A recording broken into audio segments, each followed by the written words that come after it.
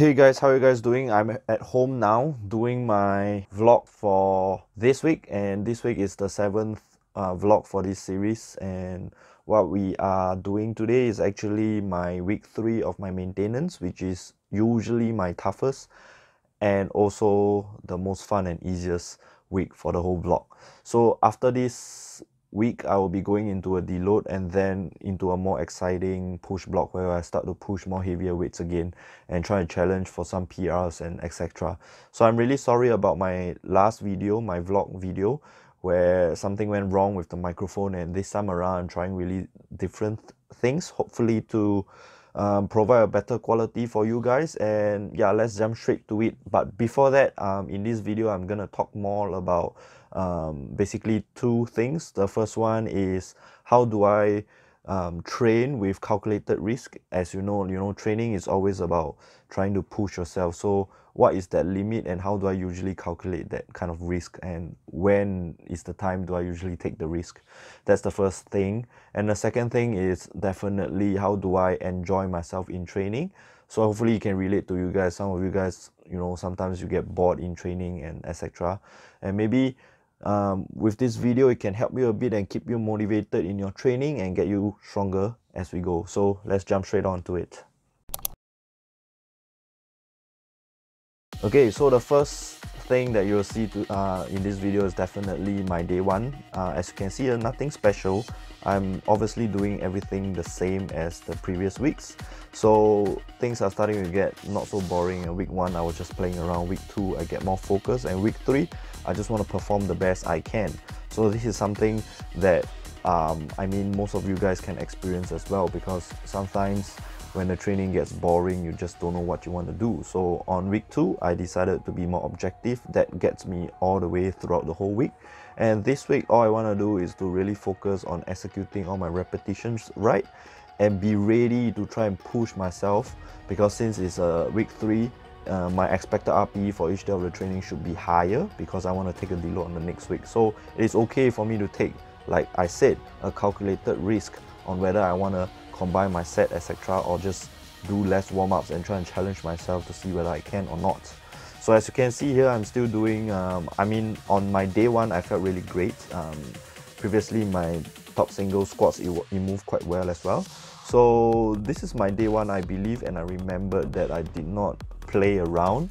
I was still quite focused in trying to execute all of them right, but as the week goes by, later you will see the video that I start to mess around again. But along the way, as I mess around, I managed to hit some PRs, and it was really fun for me. So I'm coached by myself, so I'm allowed to add my sets and stuff. But if you guys want to do some fun M reps and stuff, please make sure you ask your coach and find the right time to do so. So I found the right time to do so in my week 3, because I know that I'm gonna take a deload next week, so I'm doing nothing wrong here. So what you're seeing right now is actually my bench at my top set. I believe I did 70, 120, and then straight to the top set. It felt pretty great as well. So all in all, as I said in my last video, that my bench had been doing really well. I'm so happy about it, and I'm going to keep up with this momentum, not to forget how it feels when I unrack the bench and make sure I execute them right. So everything was quite good over there. As you can see, this is my last video for my day 1, and it's pretty easy trying to feel the muscles right. And yeah, this is the one where I started to combine my sets. So this is one of my best PRs ever. This is 145 pause bench for 8 reps. So if I restrict myself and be conservative and finish 4 and 4, I won't enjoy the whole process of training. So by combining it, I actually enjoy myself. Where we can take it as an excuse and I'm not disciplined enough, but training sometimes is all about just having fun. So I'm human too. There is no secret that why I am in this level right now. It's all about just enjoying the whole process. So if you want the secret of being a strong powerlifter, is basically enjoying what you do, not be sad or always be sulking because you're using a very lightweight as compared to others, or your execution is not good. Always think about enjoying the process. In the last week, I enjoyed the process by, you know, being more focused and be less messing around, and this week I'm trying to take more risk and see if I can do anything out of my imagination. So 145 for 8 is really quite a big thing for me, and it created such a huge confidence boost for me. So it's not a bad thing, it's actually a very good thing for me, because it boosts up my confidence, and that leads up to a much heavier attempt in future if I want to. So back to the video, this is probably my last few sets of my 145 back off. And then the highlights for day 2 is definitely the deadlifts. So I've been practicing my hook grip, so this is 270. If I want to compare this week's execution for sumo with a hook grip, this week is one of the best weeks ever, because I'm more used to getting the hook grip. I understand how it feels with the thumb. It's not very painful, but with that pressure, definitely you need more energy and effort doing so. So this is my 290. You guys can see how I execute them, much more confident. I'm not wasting my time getting under and holding that grip anymore. Once I feel good, I pull slack and then I go. So about time to go. There we go. Right, nice and smooth. Moving like an opener, so I believe this in future will be my openers if I were to have any competitions this year. So back off sets, usually I don't like to wear hook grip, use the hook grip. I always just like to wear the straps and focus on the execution itself. The main focus for me is basically trying to just make sure I perform it based on in terms of the execution, I maintain that quad drive and then hip drive. So this is one of the things that I'll be mentioning in the next few tutorial videos. But if you guys want to know about the timing and execution of the squats to prevent chest fall, be sure to check out our previous tutorial videos made by me, Adam, and JJ. So now back to my video. This is day 3. Day 3 highlights is obviously the bench, and I'm going to attempt something crazy, and you guys will get to know. If you guys know my Instagram, I posted a question, and yeah, that was something crazy and fun that I did for this week as well. So this is my top set squats, basically a recovery squats day. So everything is pretty easy and normal. And yeah, this is nothing special.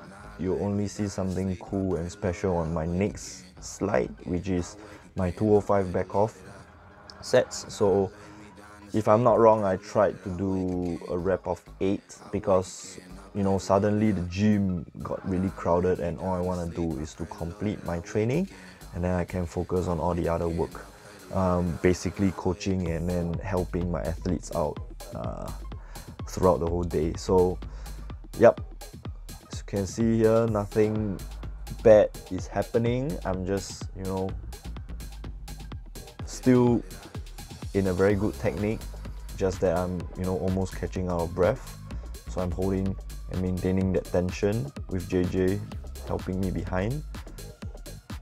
Yep, nice and easy. So that's yet another calculated risk. So calculated risk. So, you know, sometimes people ask me, why do you want to do such a thing? So because I have already calculated it in my mind. I knew that I can do it, and it's not going to affect me that much in terms of the fatigue. So yeah, this is 170 without any warm-up. You know, this is not to taunt or flex or anything. This is just to prove to myself that actually I'm capable of doing such an insane thing. Probably because I used to do strongman where we don't have equipment to do warm-ups. For example, if you are lifting up a 120 kg stone, there's no warm-up to it. You have to go straight to it. So I'm thankful that I used to do strongman, which probably leads to how I am.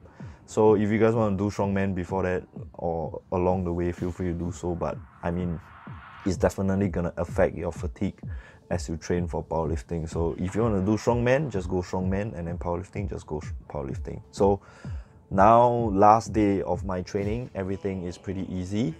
touch and go bench press. Definitely felt the fatigue after the 6x3 the day before. So yep, the day before I was doing 152.5 6x3.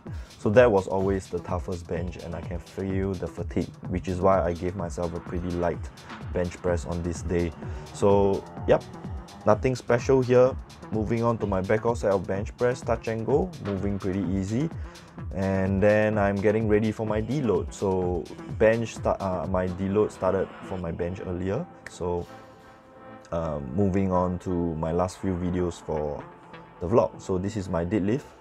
Yep, 260 with very good execution. Still focusing on the execution of the ascent, quad drive first, and then the hits.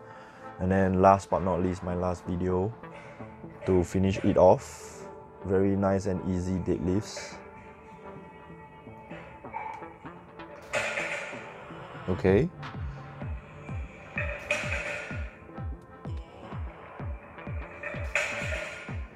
Then 4 reps. Alright. Okay. And then one last one, which is 5 reps. Yep, so I hope this video can actually help you consider what kind of risks you are willing to take in your training. Definitely, with my kind of experience, I'm more willing to take more insane or crazy risk. I mean, training is all about having fun. We are all humans, and you know, sometimes we just want to take that bit of risk. So sometimes if my client wants to do something funny, you know, combining sets or whatever, I can feel them, but I need to also tell them that, you know, sometimes if the time is not right, you should not do so. Alright guys, so there you have it. I hope you enjoy this video much better as the previous one. And if you enjoy this format, be sure to let me know on my Instagram or comment it down below. And before we go, I just want to let you guys know that I have a new online coaching platform service right now, and it's called Creator Strength. I will put the link in the description below, and at the same time I'm selling my merchandise. So I will be rolling the images right now of the t-shirt. If you guys like the t-shirt and you want to support me, be sure to DM me and check out the link also in the description below. And then you guys can drop me a DM and see if you guys are interested in buying it. So as of now, one t-shirt sells at 45 SGD, Singapore dollar.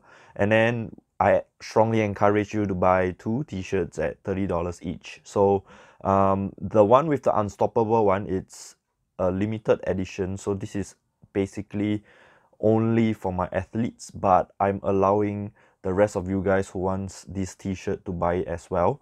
And this period will end basically in 2 weeks, so be quick before I stop the order, and then you guys cannot order anymore. Alright, so that's all for me, and I hope to see you again. Goodbye.